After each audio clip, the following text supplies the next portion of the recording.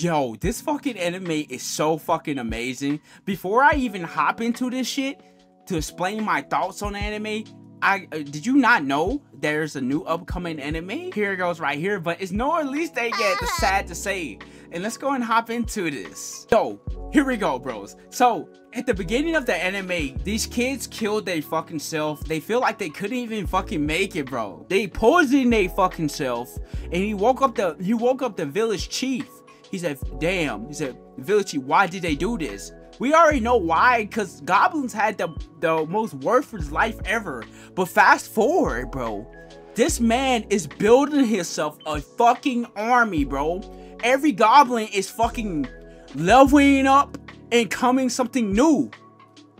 My boy got a goblin waifu and a human waifu, like what?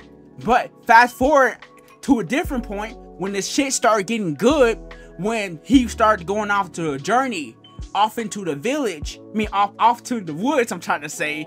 But damn, when he actually went out there and he actually fought a bear, fought a fucking bear, bro. And like, this bear was so fucking strong, the skin was like fucking like metal, man, like fucking Iron Man or some shit like that. Iceman, who gives a fuck right now? But when he was fighting it, and I thought he was gonna lose at first, because he lost his arm. He lost his fucking arm, bro.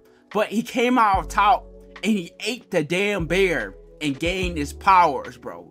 He gained, like, I think he gained some new, like, strong, tough skin or where the fuck but he also evolved into something so fucking cool and overpowered that this guy is gonna be over fucking 9,000 right now.